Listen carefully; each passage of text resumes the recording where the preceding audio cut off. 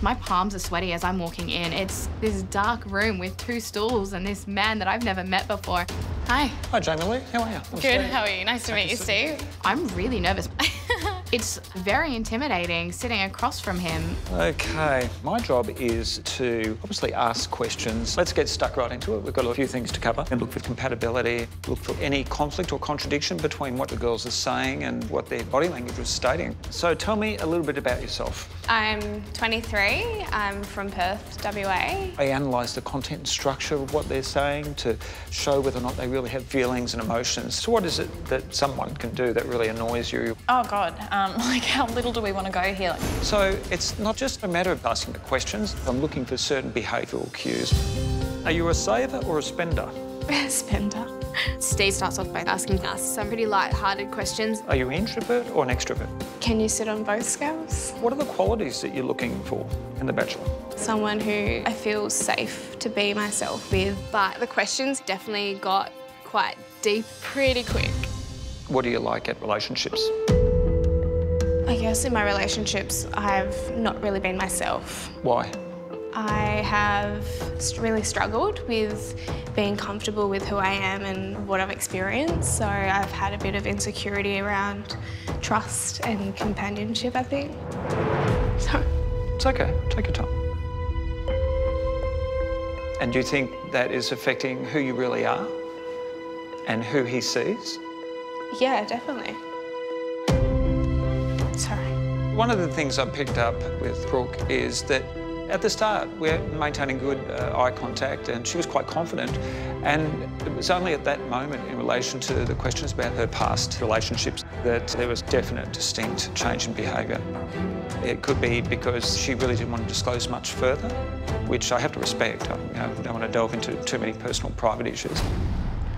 Feeling really uncomfortable. Sorry. It's OK, take your time. Do you want to take a break for a second? There is something that I do want to tell Nick in terms of, you know, my past relationships that I haven't told him yet. It's something that is quite personal. So I feel really uncomfortable, I guess, talking about this with Steve. All right, Jamie Lee, how many dates have you been on with The Bachelor? In all honesty, I've kind of really only had the chance to introduce myself at the moment. So, Deanna, why are you on The Bachelor? I applied because I'm single and looking for someone. OK, so do you see yourself having a family and children? Definitely. With Deanna, it was funny because I didn't see a lot of emotion. Would you be devastated if it didn't work out between you and Nick? I would be upset by that. She was deadpan, very deadpan. So I struggled. I really struggled with her. OK, Sophie, where do you see yourself in 2 years from now? I hope to be a registered valuer by then. So is work important to you? Definitely. Work is very, very important and I'm shooting for the stars at the moment. I'm definitely being honest with Steve. I have nothing to hide, but I mean, he's a human lie detector. Like, that's scary. Now, Tennille, do you believe that you can fall in love during this process? Yeah, I wouldn't say that I couldn't. Are you slow to fall in love or quick to fall in love? How would you describe? For me, I think time is a huge factor with falling in love, and I feel like maybe I'd keep people at an arm's length. Why is that? I don't know. One of the things I found with Tennille is that she didn't volunteer a lot of information. So I think there's walls, and I think she's protecting herself from something at this stage. I don't know what quite that may be. OK, Cassie, what are you expecting? What do you want to get out of this? I mean, the ultimate, like, what I'm, sorry. It's OK, take your time. What I ultimately want is to find that person that I can spend the rest of my life with. Like, I think my biggest fear coming here was realising who it was and if I could potentially fall in love with them. And yeah, coming here, I'm happy and stoked at who the person is because, yeah, I feel so strongly for him. So how many dates have you been on with Nick? So I haven't been on any single dates in the house. Then how do you know whether you like him or not? I actually know Nick from before here.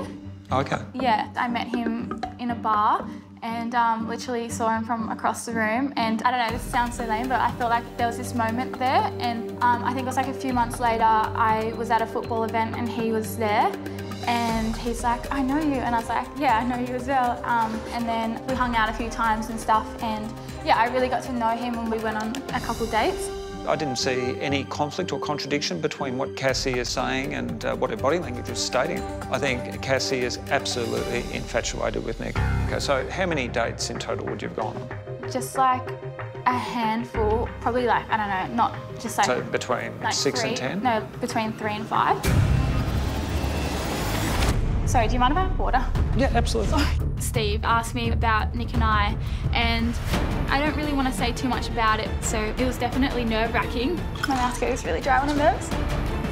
All the girls have been interviewed individually by Steve-O, and now we'll be interviewed as a couple. Take a seat. I definitely think that Nick and I are compatible. Hello. Hey. How are you? Oh yeah, jogging in. Good to see you. But the thing that's making me feel a little worried about today is that we might have a professional tell us otherwise. My analysis of you, Sophie, is that you're very direct, you're very driven, motivated, which I think are fantastic qualities. You're very goal-oriented. Would you agree with that? Yeah, sure. Yeah, which is important to you, which is fine. How do you feel about that insofar as a partner? Good. I'm goal-orientated myself, and I think if you have individual goals and you have goals together, then, you know, the world's your oyster. What is more important to you personally, love, relationships, or work? Can we put all three together? Do you can prioritise? Oh, that's really tough. Sophie can't decide what's more important, work or love. And I understand that completely because I was 25 once and I was all bang, focus, launch. So she's a driven woman and she'll get there. It's all about timing, and I think there'll be love. There'll be time for love. Walking into this room with Nick and with Steve, I guess I'm nervous, but I'm confident in how I portray myself and who I am. And hopefully Nick sees that. It's exciting you here. Very good. Okay, well, Jamie Lee, the impression I got from some of your responses, you're quite open-minded and quite realistic about how you view things. Yeah, definitely. I don't shy away from anything. Have you had time to talk to each other? Oh, we had a brief chat at a cocktail party, probably 5 minutes. Yeah. Imagine. Okay. So my name was Jamie Lee. Yeah, Jamie Lee. Yeah. Okay, so is family for you a prospect in the future that you would be looking for? I definitely like a family, yeah. I do definitely see that in my future, but I think that's probably not going to happen right now. What about first date first? Yeah, it would be great. I don't know Nick very well at the moment. All right, we're done. Thank you very much. Awesome, thanks so much. But I've never really met someone that instantly I just feel comfortable with, and it's such a nice feeling. All right, we did all right. Yeah, awesome. Okay, to Neil, one of the things I noticed is, and you said something that resonated, and that is you like to keep people at arm's length. Why is that? Oh, just to a certain degree. I think I'm very aware of, you know, being hurt in the past, so... So would it be safe to say that you keep people at arm's length because you're scared of being hurt? Potentially, yes, yeah.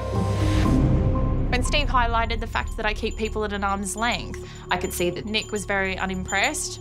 Are you a controlling person? Oh, I do like a bit of order and control in my life. Yeah. I could sort of see it wasn't going too well, to some degree. Thank you very much for that, Tennille. Okay, thanks, Steve. Thank you. Thank you. Yeah, I'm not feeling too great about it. Diana, are you an emotional person? Yeah, it definitely can be emotional. What's your biggest flaw?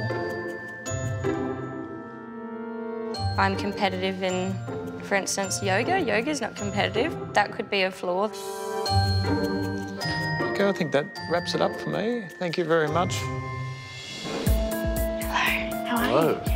How are you? Good. It's definitely a scary thought that Steve could change Nick's mind in a way, because I think our connection is quite strong, but who knows what Steve might say. Brooke, when I first started talking to you, one of the things I noticed is you looking down quite often to your left.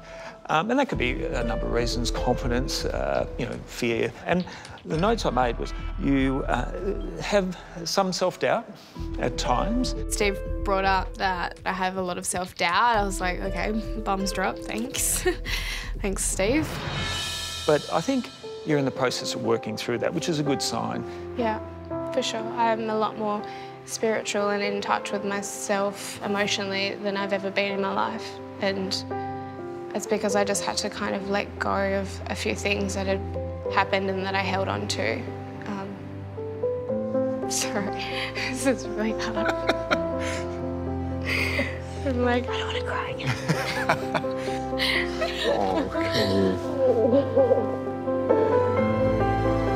Yeah. You good? I'm good. Where's your head at the moment? What are your feelings towards Brooke? I think she's genuine, so for me that's massive. You know, I feel good. Listening to Nick saying I am pretty genuine definitely has pushed me to tell him about something that was a part of my past. I feel like I don't want to lie to him and I just need to be completely honest. So if I get an opportunity to tell him, I definitely will take it. Take a seat. Greetings. No. Oh yeah.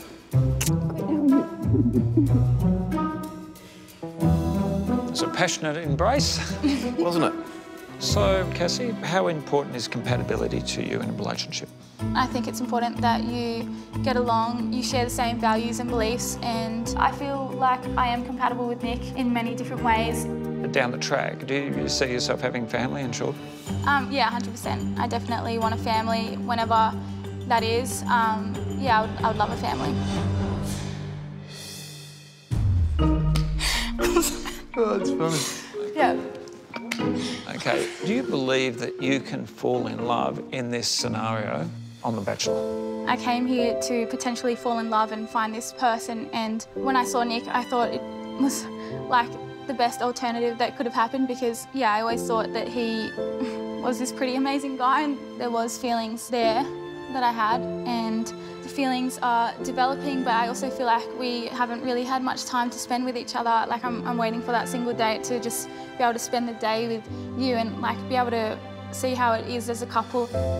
But yeah, I feel like Nick is someone I could fall in love with, and I just have to hope that my connection with Nick is different to everyone else's, and at the end of the day, he's going to choose someone, and like obviously I'd love that to be me. Excellent. Thank you very much, Cassie. Thank you. I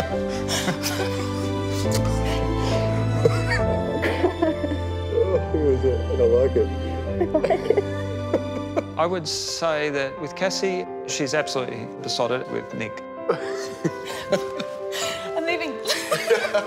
And there's no doubt in my mind that she could fall in love if she's not already in love.